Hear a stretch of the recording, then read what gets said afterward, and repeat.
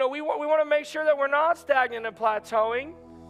It's about expanding and growing, winning families and souls in the community.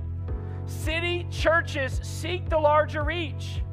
We seek the larger reach not so that we can just have people and numbers. We seek the larger reach because I don't know about you guys, but if I don't know Jesus, I'm a dead man.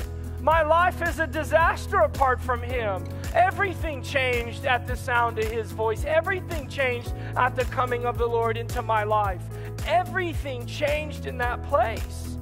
He's a good and mighty God. And so when we think about larger reach and focus in, we're thinking about more people.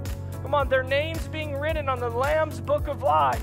Their names being established and called forth in heaven. We're looking at more families being revived and renewed, getting the strongholds broken off. We want to see these things happen. It's how we transform a city.